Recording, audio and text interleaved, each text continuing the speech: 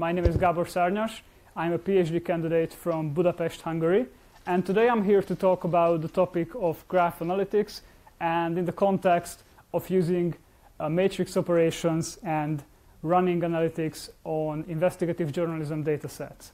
So if you're here, you have probably heard about the Paradise papers. This is a dataset that was leaked to a set of investigative journalists. This is somewhat similar to the Panama papers, but it's a bit more complex and it's a bit bigger.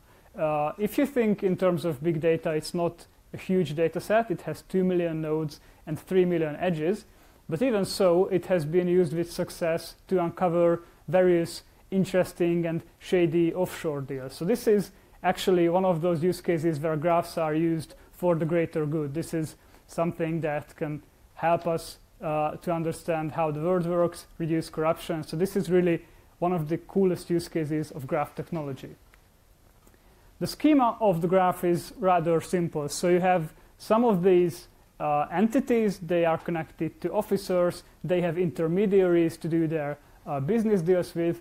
And many of these objects can be registered to a certain address. So this is a graph schema that you have probably seen, or you have probably seen something similar to. There are node labels and there are edge types in this graph schema. So when we talk about graph data models, I think it's important to get the terminology right. If you open a textbook, it's often a graph like this. So this is some social graph. There are 5 people here from Bob to Fred, and these people have some acquaintance relationship.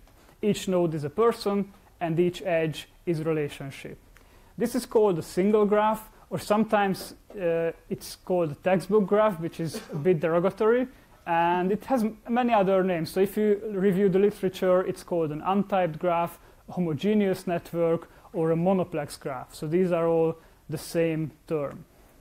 Of course, reality is a bit more sophisticated than that. So if we could just reduce the abstraction a bit, we could say that we only have persons in the graph, but let's see whether they have different relationships. So in this figure, the green lines correspond for business relationships, and the blue lines correspond for friendships.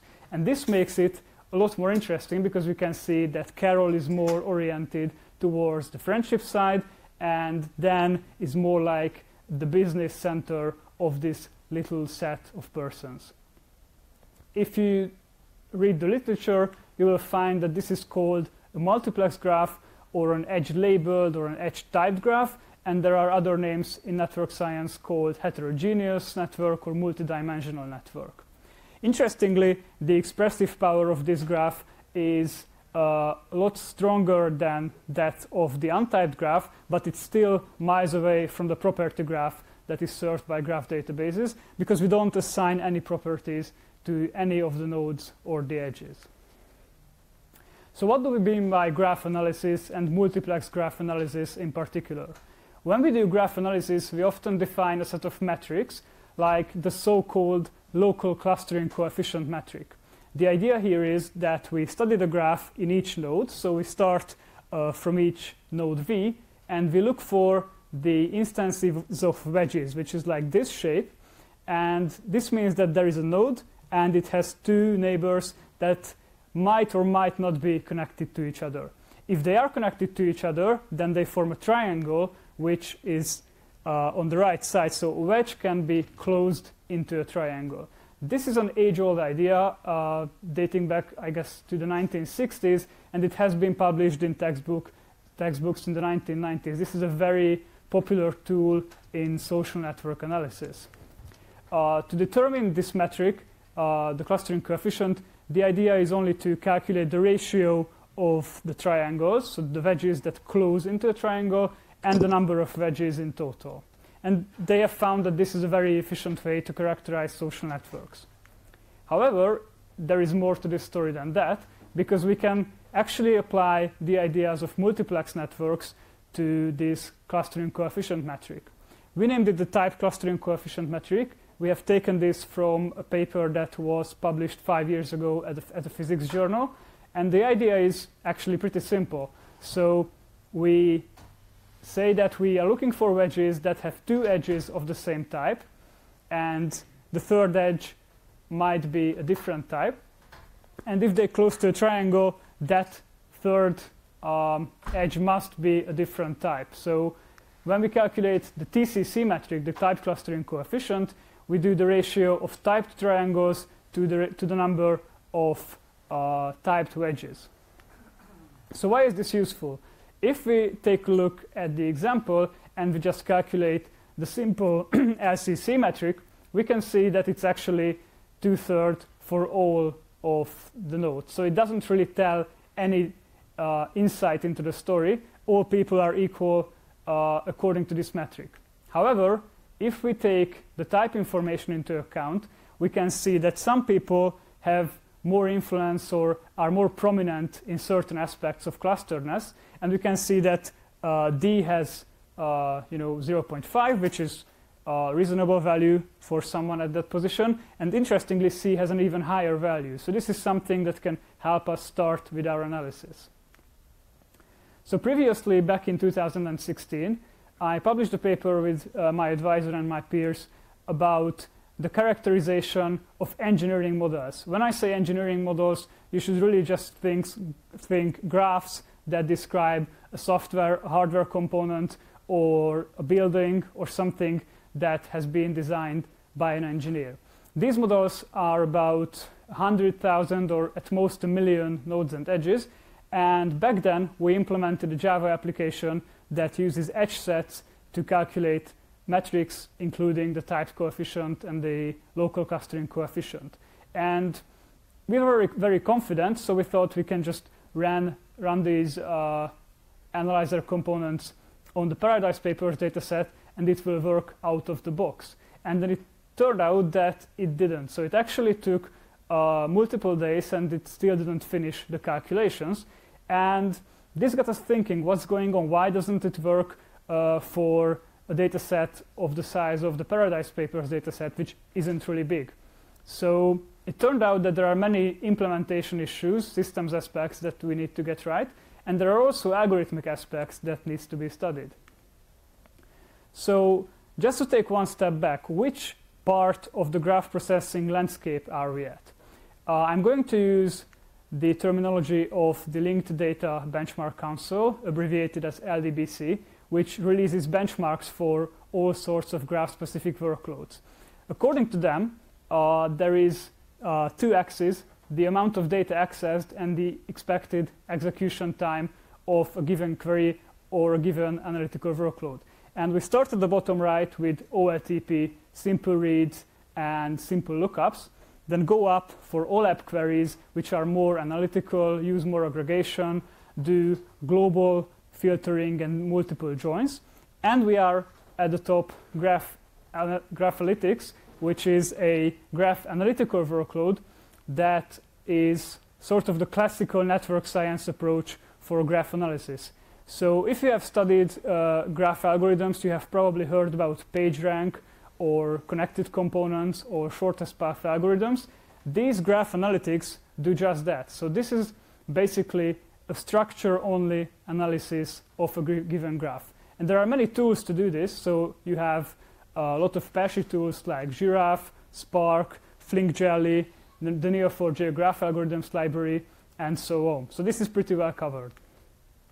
The bottom half is also pretty well covered, because if you perform graph queries that use the structure of the graph, the type of the graph nodes, and the properties of those nodes, you can always use languages like Cypher and Sparkle, and there are many tools for these, including Neo4j, Virtuoso, Stardog, etc.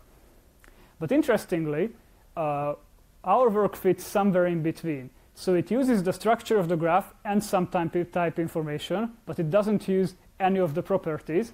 And it's sort of in between all these workloads, and it seems to me that there are no off-the-shelf solutions to tackle these sort of computations.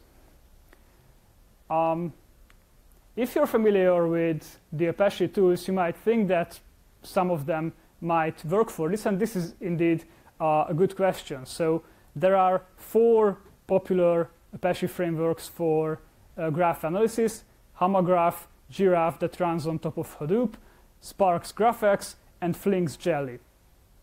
Interestingly though, I found that these libraries are getting more and more abundant. So I did a little bit of analysis, and I counted the commits for the last 2 years and for the 2 years before that period. It turned out that it's pretty much a downward trend. So Hama essentially is a dead technology. Giraph has been abandoned by most of its developers. GraphX is losing momentum, and the only one that is more or less active is Flink's Gelly. But overall, it's pretty much a downward trend, unfortunately.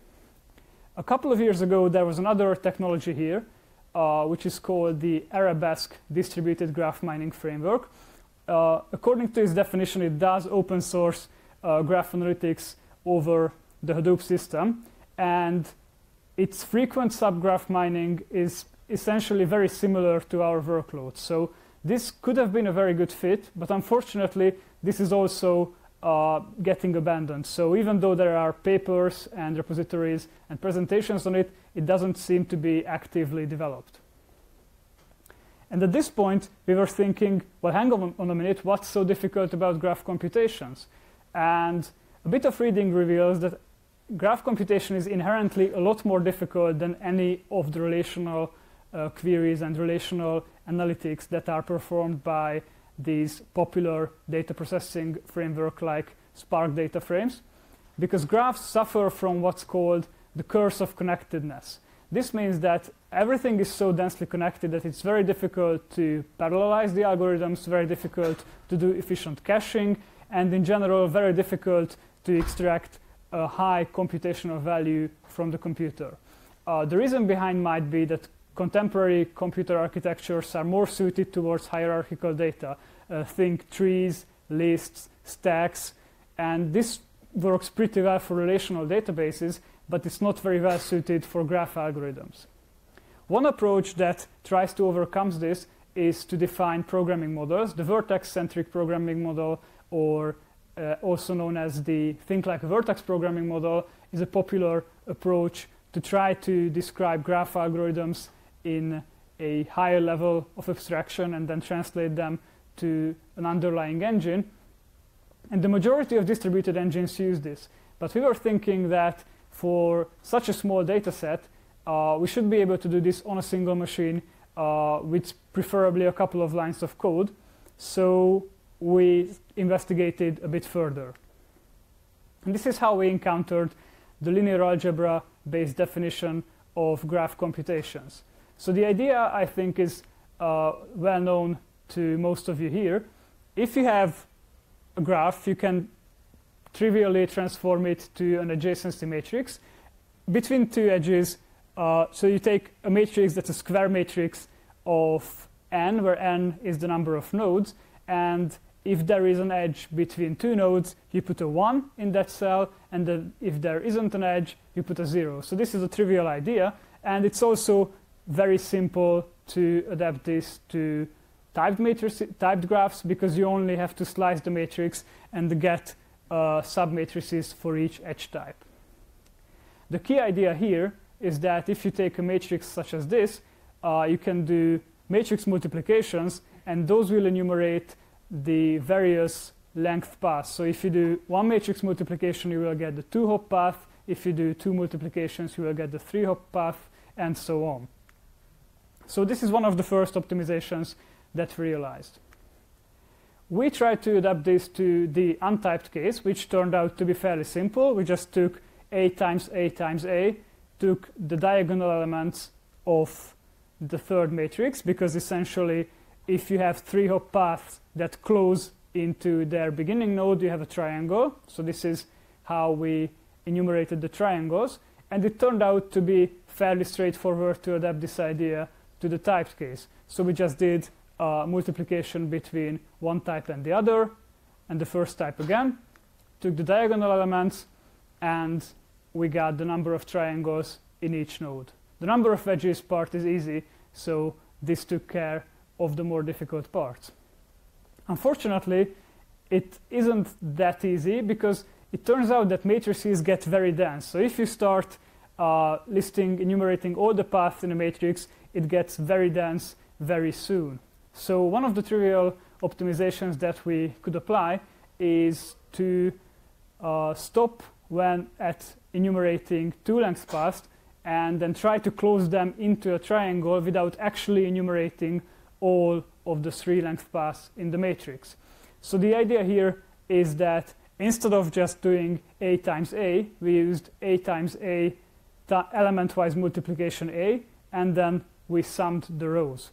This can be actually adapted with a bit of tinkering to the typed case, and this turns out to be still much of a challenge, because for the typed case we had to calculate these expressions for all type pairs. I had master students who worked on this during last year, and in her master's thesis we have a detailed description of all the derivation rules, and we define these two optimization steps. The first is the element-wise multiplication, and the second one is the notion that even though we have to do a quadratic number of matrix multiplications, this is an embarrassingly parallel problem, because we can just run these on different CPU cores, and there is no need to use a shared and mutable representation. So this is pretty easy to parallelize. In practice, it's quite straightforward to sort of represent. We do A times A, element-wise multiplication by the other matrix, and now it's pretty easy to see that this is a more sparse matrix. There are only a few non-zero elements in this matrix, and then we multiply it with a vector of ones, which is a shorthand for doing the row-wise summarization of the matrix, and then we're done with it. So this much for the theory part. We then thought that implementing this in Java will be trivial. We just go online, grab one of the Java libraries, and we'll implement it in a few hours. It turned out that it's not that simple, because most Java libraries are geared towards dense matrices and dense linear algebra, and very few actually support sparse matrices. So I went on the software recommendations Stack Exchange, and this is my question that started its life in early August, and then it got a number of edits, some upvotes, and then I ended answering it for myself.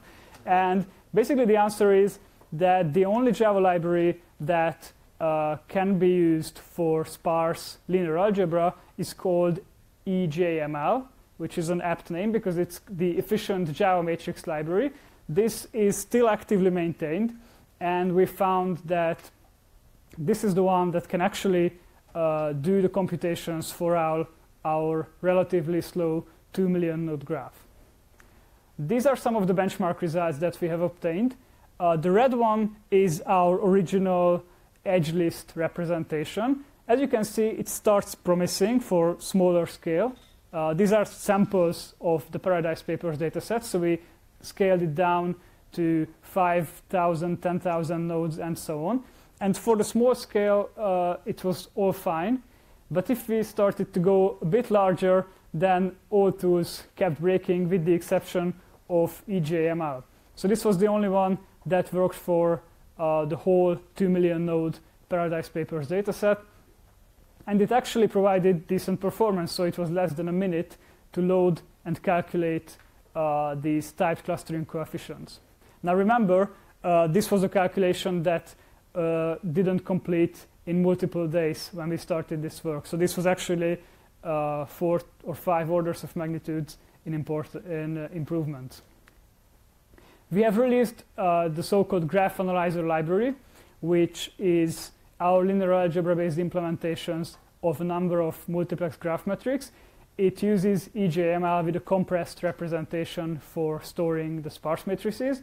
Unfortunately, it's single-threaded for most metrics, but it uses some parallelism if there are multiple types.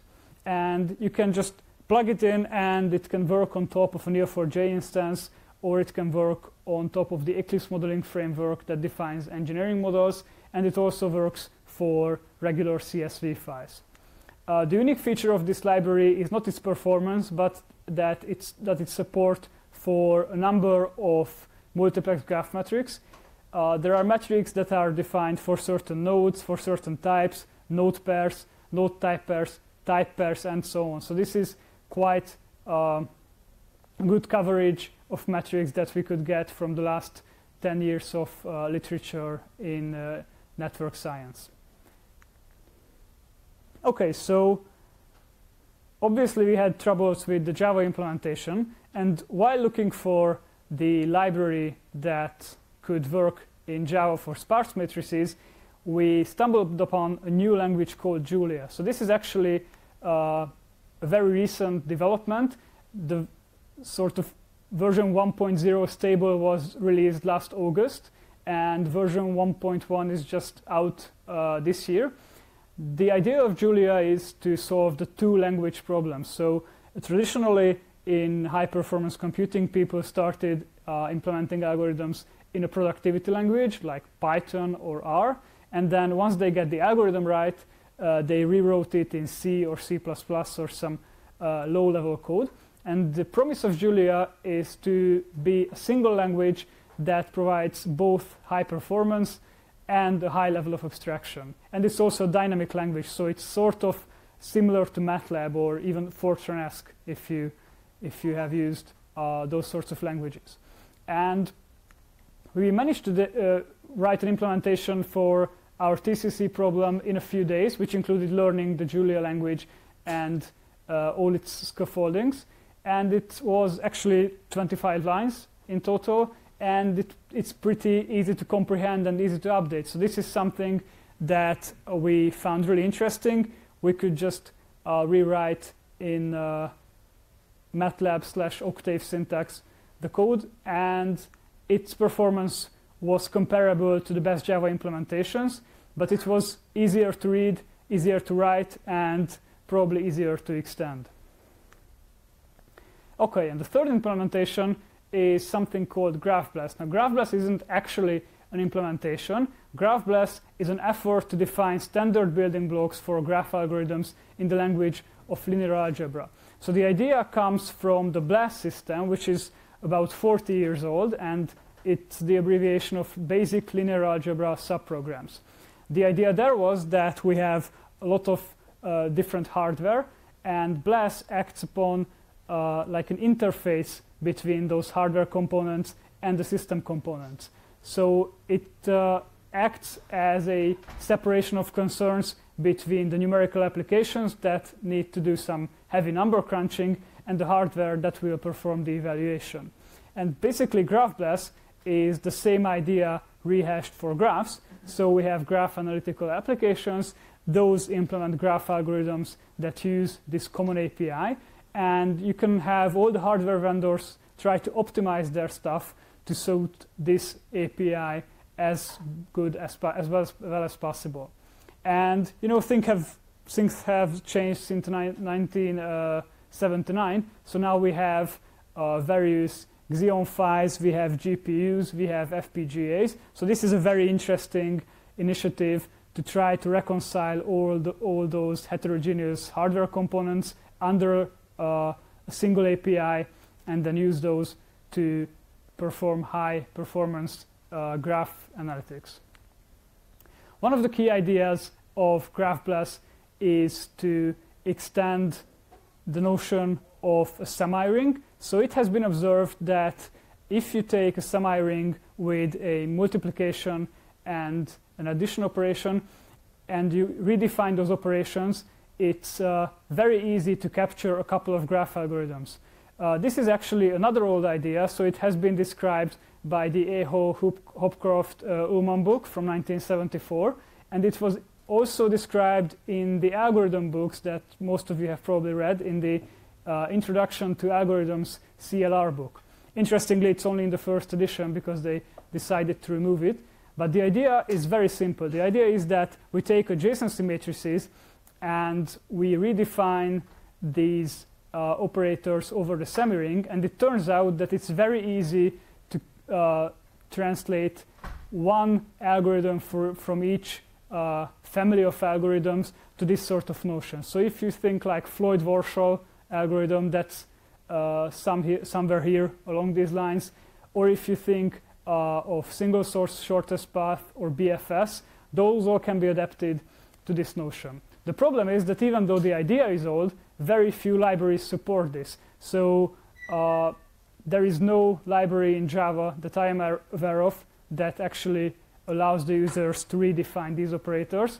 And even in other languages, C or C++, if you just take a BLAS implementation, it will not support this idea, and it will only work for real numbers, the sort of classical semiring that won't cut it for paths and traversals. If you're looking for implementation that does work, there is a suite called suite-sparse GraphBLAS. This offers a C API and a single-threaded implementation. It was developed by Timothy Davis in Texas, and it was used in the Redis graph systems. So this is actually the implementation that underlines the Redis graph system. The trouble with this is that even though it's very well designed and it has deep theoretical roots, it has a rather steep learning curve. So as of today, I cannot show you any benchmark results that are reasonably well written and reasonably well benchmarked.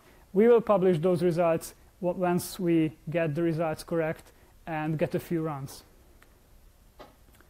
Okay, so even though I couldn't show you benchmark results for GraphBLAS, I can show you the results on the Paradise papers. We actually calculated multiple type coefficient metrics. This is TCC1 and TCC2 that look for different wedges and different triangles. And it shows that there are some outliers. So there are some nodes in this offshore league data set that actually are very clustered according to some types. And this is something that is worth investigating. The trouble is that we don't have the domain-specific expertise. So if you do, just please talk to us and reach out, because it would be really cool to discover these outliers further. Okay, and I said that there isn't just a systems problem here. There is an algorithmic or theoretical problem when doing graph analytics. And one of these problems is skew. Now, this has been recognized in relational databases about 5 years ago in a Sigma-Druckers 2013 paper that says that if you use binary joins for evaluating a number of queries, those queries can be inevitably suboptimal. This is true for cyclic queries, and unfortunately, if you're looking for a triangle, that's a cyclic query. So here is an interesting example. We have 3 sets of nodes, and we have 1 designated node in each group. The groups don't have any edges, but the designated node is connected to all the nodes in the other groups. And the other nodes, so the black ones, are only connected to the designated node. So this is like a weird graph, and it turns out that if you try to formulate R join S join T, so the join of these 3 edges, in any order, it will always be suboptimal, and it will always require quadratic time. The reason for this is that you have to enumerate all of these wedges that we have talked about. So you enumerate a number of wedges here that will not close into a triangle, another number of wedges there, and the third number of wedges there, and none of these will close into a triangle. So this is actually a pretty deep computer science problem, as it turns out. And initially I thought that maybe matrices can resolve this problem without much thinking, but it doesn't turn out to be the case. So the case is that if we map these to matrices and we do a matrix multiplication, what happens is that we will get this very dense submatrix. So if we do R times S, which is the same as a binary join, we will get a quadratic number of wedges, and it will obviously take quadratic time. If we apply T, so if we continue with the multiplications, this will eventually cancel out the invalid wedges that do not close into a triangle, but this is already too late. So we already enumerated a lot of wedges, and we have burnt a number of CPU cycles. So one of the optimizations that could be used here is use T, the green matrix, as a mask for the multiplication.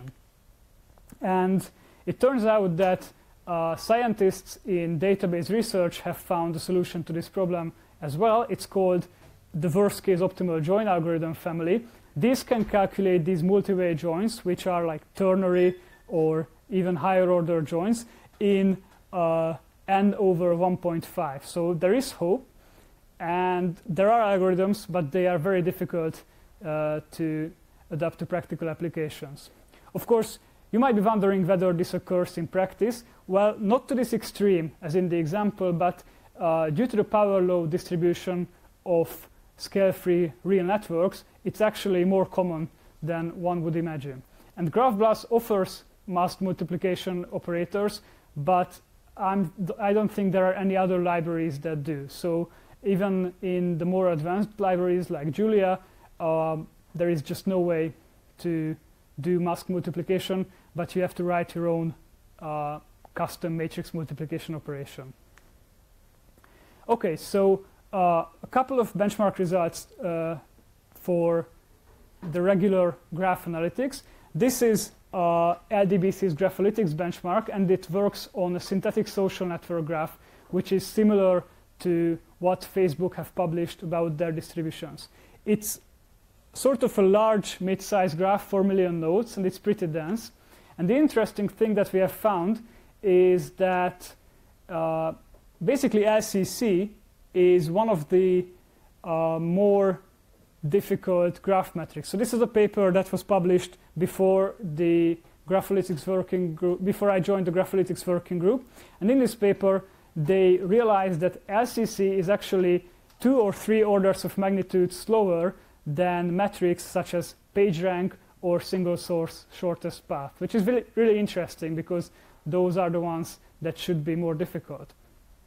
And if you observe for systems that have a higher baseline, so for Giraph and GraphX, which are already pretty slow for PageRank and single source shortest path, they actually just fail to finish and time out. OK, so I wrap up soon. A couple of takeaways is that graph processing is hard. So you need to use sparse matrices. You need to use edge types. It's desirable if you can override the multiplication and addition operators. Of course, we would like to run it in parallel, and we would like if it wouldn't crash on skewed distributions.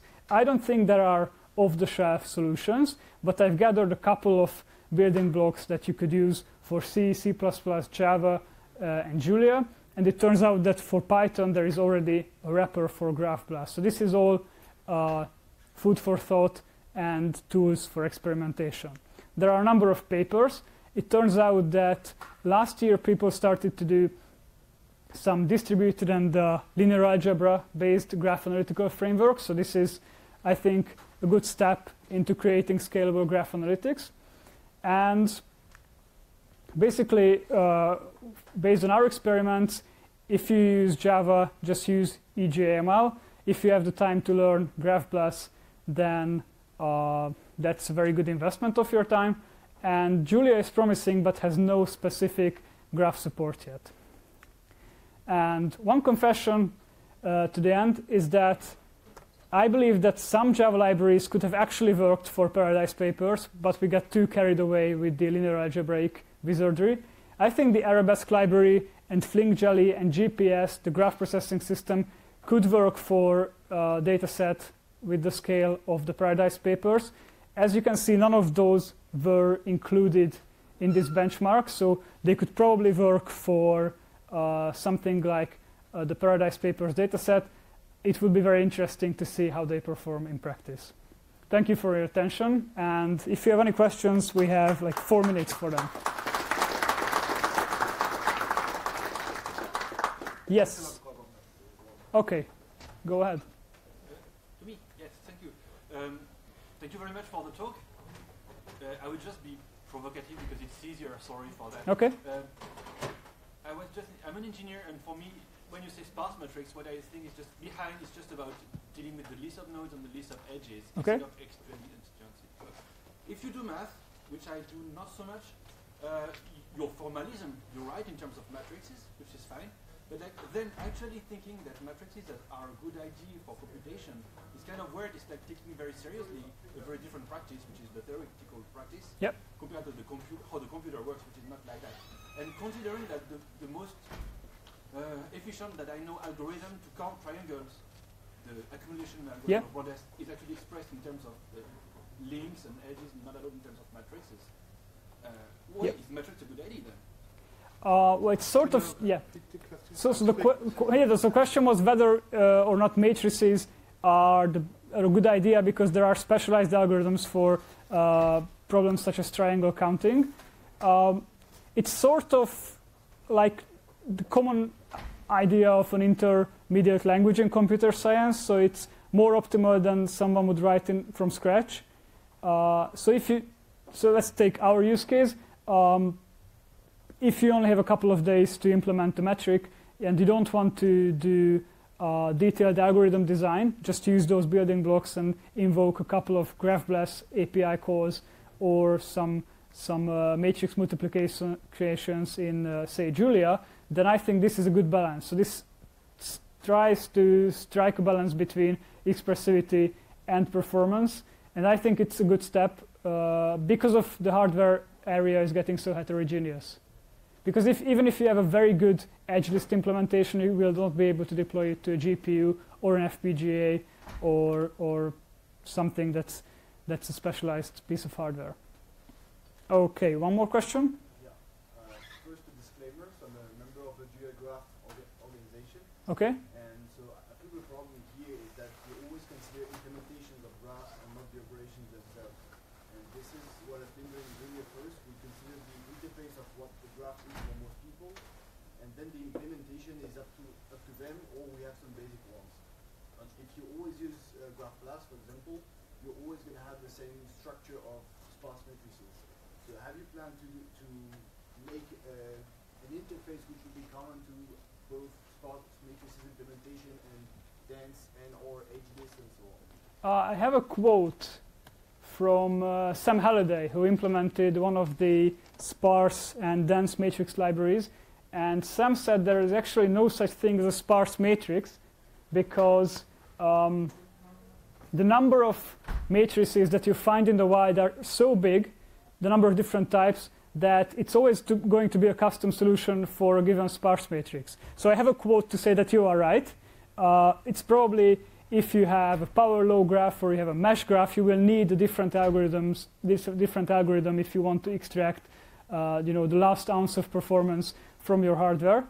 And I think this is an open problem. So probably what we should do is create various sparse matrix representations and optimize various operators according to the distributions. And that's probably closer to the optimum than the current approach. Okay, thank you again. Thank you all.